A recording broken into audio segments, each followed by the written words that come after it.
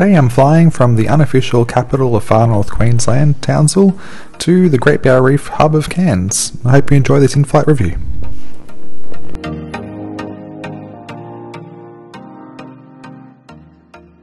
The entry into Townsville Airport is on ground level for both departures and arrivals.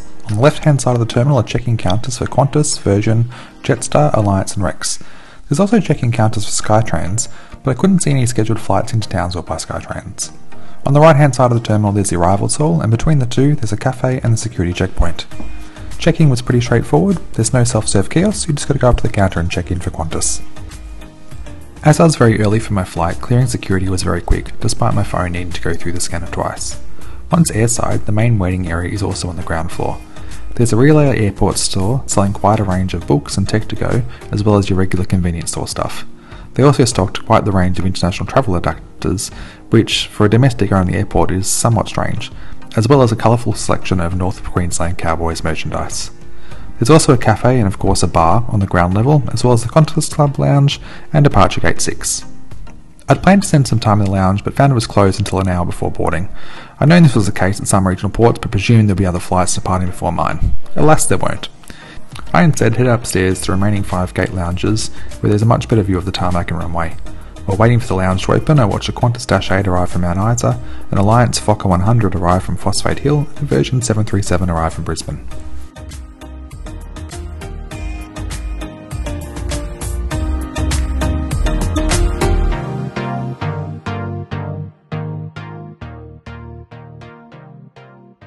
The doors to the Qantas lounge opened an hour before departure of the flight to Brisbane, with a queue of people waiting to get inside. The lounge was relatively full until the Brisbane flight boarded, after which there's only 3 of us left, making it ideal filming conditions. Once inside, the lounge has 2 seating areas separated by a low divider between the 2 sections. There are more comfortable lounge-style chairs in the central section, and less comfortable mini dining-style chairs in the area closest to the window. An interesting feature of the lounge is the 3 clocks showing the time for Queensland, New South Wales and the Northern Territory. One of the first places I've ever shown showing the domestic time zones.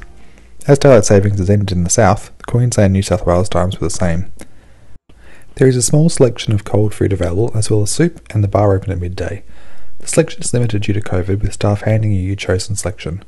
I had similar experience in a few hotel buffets, and given what we know now about the aerosol nature of COVID transmission, I'm not sure whether having someone hand you food is actually any safer than just sanitising your hands before serving yourself.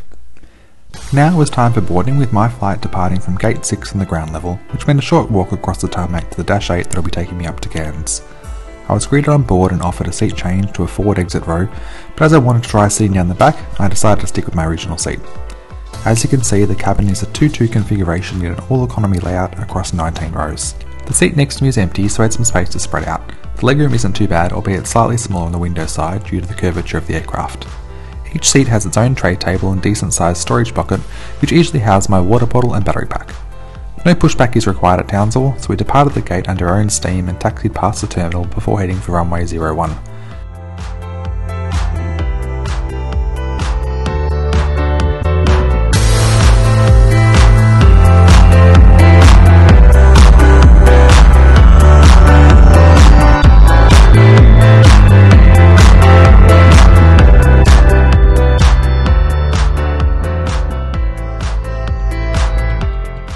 Before takeoff, we passed some fighter jets that had previously landed.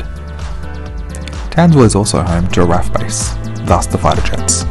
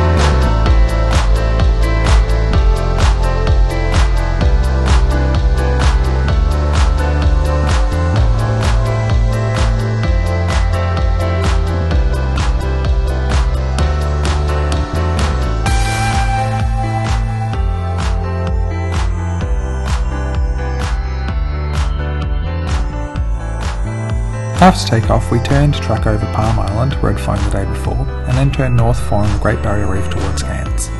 My views on the left-hand side of the cabin were of the coastline and the occasional reef directly below us. We reached a cruising altitude of 18,000 feet only for about 18 minutes before beginning our descent. During this short cruise, we were served a small snack, which is followed by tea and coffee.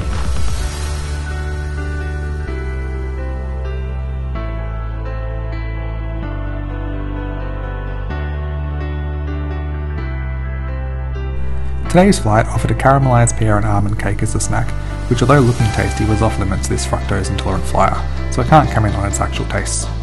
Leave a comment below if you've also got dietary issues that make eating snacks on planes difficult. I'm yet to find an airline that have a FODMAP-friendly special meal option. Add a cup of tea and water instead. I don't drink a great deal of tea on the ground, except when I fly, and I seem to like that generic taste of airline tea.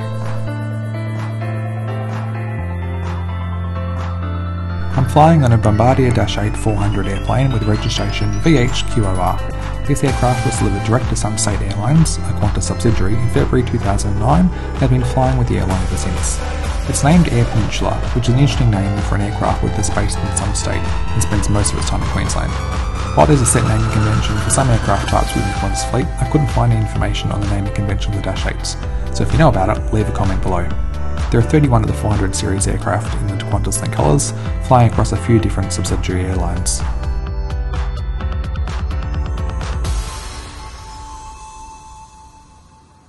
The cabin is an all-economy across 19 rows with 4 abreast in a 2-2 configuration.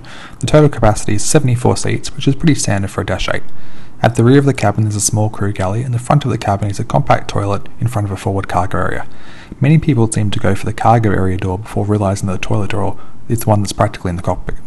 Unlike Rex, the toilets have functioning wash basins, but also Qantas provides sanitising wipes as well.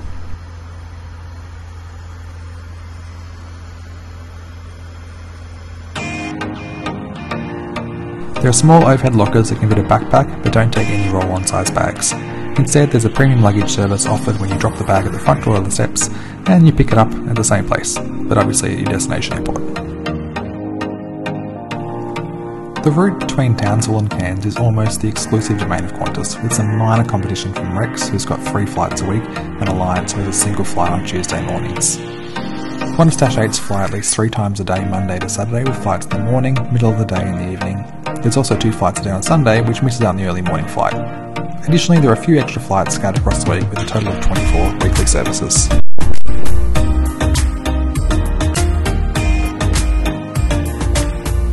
Given we're only cruising at 18,000 feet, the descent was pretty gradual over 14 minutes as we flew offshore past Cairns and then turned around to land towards the south on runway 15. The view from the left side of the aircraft gives you a view of the airport and Cairns before you turn for arrival.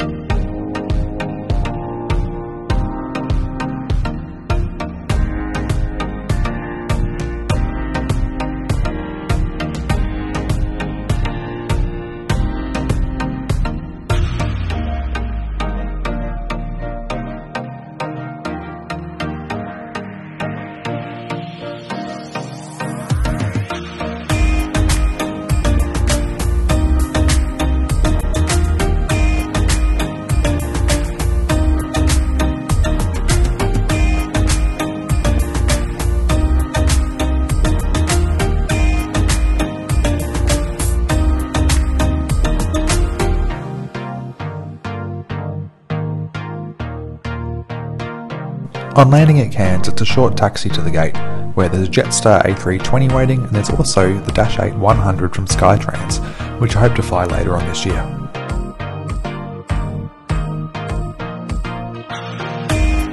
Once we get to the gate, the seatbelt sign never actually goes off, but everyone gets up and just parks the plane anyway. Once we landed, there's a short walk across the tarmac before entering the airside area of the terminal. This is handy if you've got a connecting flight, as you don't need to clear security again. The terminal is quite welcoming to the tourist market that Cairns relies on, including information in multiple languages. Hopefully the overseas tourist market will be able to return, but for now it's just up to the domestic market to fill the gap. I hope you enjoyed this in-flight review from Townsville to Cairns on board QantasLink.